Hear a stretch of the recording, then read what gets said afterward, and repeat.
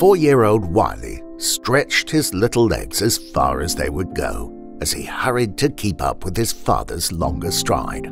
They zigzagged and backtracked down the hill, both closely observing the dirt-covered ground in their path. This was not the first time they had traveled to places like this one, dry, rocky, and full of potential discoveries. They often spent their free time looking for fossils, while they loved to explore with his dad, dig in the dirt and pick up heavy rocks. At a construction site in Texas, Wylie skipped ahead of his dad when he saw something half buried in the soft dirt. Excitedly, he picked up the bone and rushed it back to his dad. His dad examined the bone closely. At first glance, he thought it might be from a turtle, but something about it just seemed special. He showed it to paleontologists at a local university, and his suspicion was confirmed.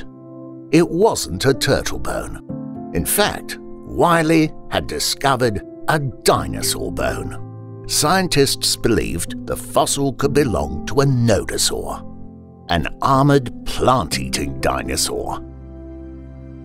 Some fossils are discovered by accident, by regular people going about their everyday lives, but most are found by paleontologists who have methods of finding specimens. They use a process called prospecting, which is looking for fossils in areas where they are most likely to be found. Wylie and his dad were prospecting by searching in areas of ground recently disturbed by construction. But how do paleontologists know where fossils are most likely to be found? One of the primary methods is by studying geological maps of the Earth. These maps show where different types of rocks are located. Fossils are most often located in sedimentary rocks, which are rocks formed in layers over time, preserving skeletons inside the layers. Paleontologists use these maps, along with knowledge of how and where specific species lived, to narrow their search to likely places. Once they choose a location, paleontologists start to dig through layers of dirt and rock looking for fossils, which can be a difficult process. Paleontologists are trained to look for variations in the rock and dirt layers. They try to find differences in the rock's shape, color, size, and texture, any of which might indicate a fossil. Amazingly, if they find something they think may be a fossil, paleontologists can test it by licking it. Because bones are full of tiny holes or pores like a sponge, when you lick a fossil, it will suction to your tongue. Would you want to lick this fossil? Once a fossil has been located, paleontologists will carefully clear away the top layer of dirt from it and the surrounding area to see if there are any other fossils nearby. They will section off the dig area and create a map of the site and the fossils within. Like a detective writing down clues, paleontologists have to take detailed notes of the site. They make observations on where the fossils are found, how close they are to other fossils, and what the rock is like surrounding the fossils. All of these clues will give them information about the dinosaur they have just found. After finding a fossil and mapping its location, they are ready to begin digging or excavating. They will start by digging a trench around the fossil. Paleontologists use special tools in their work, and as a general rule, the closer they work to the fossil, the smaller the tools they use. To begin excavating the trench, they might use shovels, pickaxes, or jackhammers. Then, as more of the fossil is revealed, they switch to smaller tools like chisels, hammers, brushes, and eventually even toothbrushes or dental picks. Fossils are extremely fragile. Paleontologists have to be careful as they work to remove them. It might surprise you to learn that fossils are not fully excavated at the site. They remove as much of the surrounding rock or matrix as they can safely, and then begin the next step of the process. Once the fossil with its surrounding layer of rock has been removed from the ground, it is covered in a thin layer of toilet paper. That's right, the paleontologists wrap the specimen in toilet paper to prepare it for the next step, which is called jacketing. This step can be a little messy.